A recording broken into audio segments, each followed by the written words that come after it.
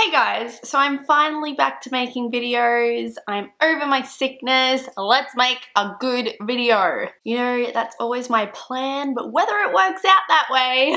So guys, it's come to my attention that watching movies with females can get kind of annoying. Like, I don't realize it at the time, but Alex, my fiance, always points it out to me. But what is she from? Like, I've seen her in something. No, can you pause it? I've got to look this up. Was she in that show? No, it wasn't her, but it looks like her. And who's cute? And who's cute? Are you cute? Oh, are you trying to watch the movie? I'm sorry. Sorry. Shh, Angel, it's your fault. Shh. You know what song's stuck in my head right now? Head in the cloud, got no weight on my shoulder. Sorry, trying to watch the movie. Oh, the ad breaks are finished. Let's talk now. Like, during the show. But seriously, what is she from? Like, I know her. And then she dies. She died. I could write this. Seriously.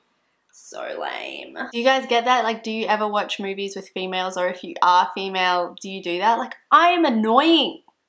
I've just realized this. But how much does it bug you if you see someone in a movie or a TV show and you're like, I know her, but what do I know her from? And then it drives you crazy. Like, I do. I have to pause it and look it up and be like, oh, that's not what I thought it was. But I was so close. Realization, I'm annoying. But so is every other female. So, took me a while, but I got there, guys. So question of the video, let me know what your favorite movie is at the moment. I'm actually going to see, is it Deliver Us from Evil or something like that? It's a horror.